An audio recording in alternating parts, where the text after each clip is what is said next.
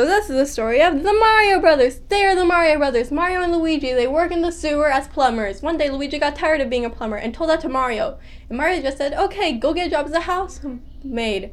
And he did. Luigi went over to a mansion that was owned by Professor Oak that was also haunted by ghost Pokemon.